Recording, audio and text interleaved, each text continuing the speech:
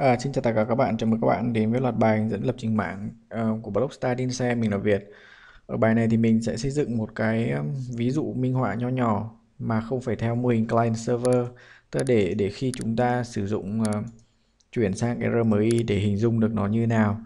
Thì đầu tiên chúng ta xây dựng một cái project, chúng ta đặt tên nó là RMI none, tức là không có RMI. Blog, chúng ta tạo class là server ở đây. Thì ví dụ như thế. Thôi đừng server nữa, chúng ta gọi là mat đi, ví dụ như này. Thì package ở đây là block rmi chấm util chẳng hạn, ví dụ thế. Chúng ta tạo một cái class thứ hai là class calculation later đi.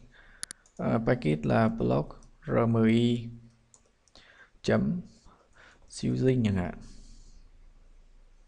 nghe hơi buồn cười nhỉ, rồi cứ để thế đã. Thì chúng ta tạo ra hai class như này. Bên math này thì chúng ta làm gì? Chúng ta sẽ tạo ra một cái phương thức public void add int a int b chẳng hạn, ví dụ thế. Chúng ta sẽ thực hiện cái việc là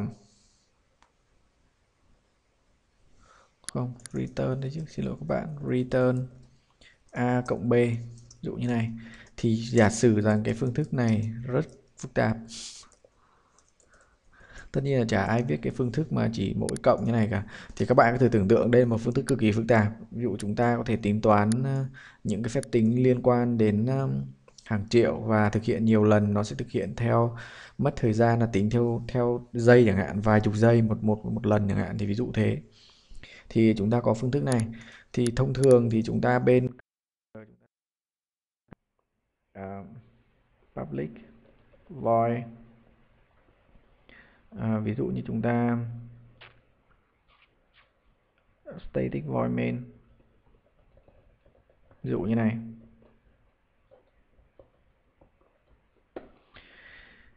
Thì ở đâu đấy chúng ta sẽ tạo ra một cái phương thức là một object là math, ví dụ như này. Xin lỗi các bạn, new.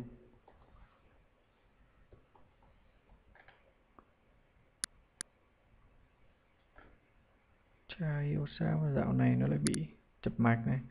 Import block.rmi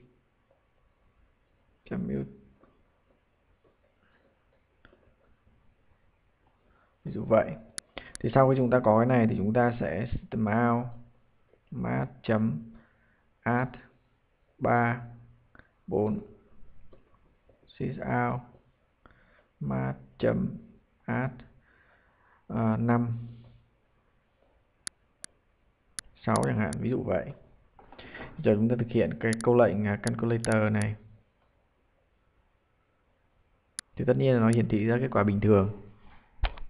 Vấn đề đặt ra ở đây là khi mà cái phương thức add này nó sẽ tính theo hàng giây, mấy chục giây chẳng hạn, thì nếu mà thực hiện ở client thì nó rất chậm, và vì thế mà người ta nghĩ rằng làm thế nào để chúng ta chuyển được những cái này lên server.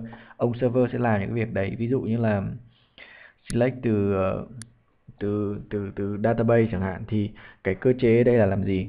Chúng ta cần phải chuyển những cái thằng math này lên phía server và chúng ta phân tách cái thằng calculator này về phía client. Thì khi mà chúng ta chuyển như thế thì làm thế nào để mà cái ông client này biết được ông math này, tức là ông calculator này có thể sử dụng được ông math này một cách dễ dàng. Thì khi đấy chúng ta cần phải phải sử dụng cái RMI để sử dụng cái RMI registry để chúng ta vứt một cái thằng math lên cái registry đấy, và cái thằng calculator này có thể sử dụng được. Thì nôm na như thế. Thì mình dừng lại bài này ở đây đã, chỉ đơn giản là giải thích các bạn một cái ví dụ cho các bạn thấy được rằng là khi chúng ta dùng bình thường thì chúng ta có thể làm như này, nhưng trong trường hợp mà cái này nó phức tạp thì chúng ta cần phải thay đổi cái việc để giảm tải cho client. Thì hẹn gặp lại các bạn sẽ tiếp theo.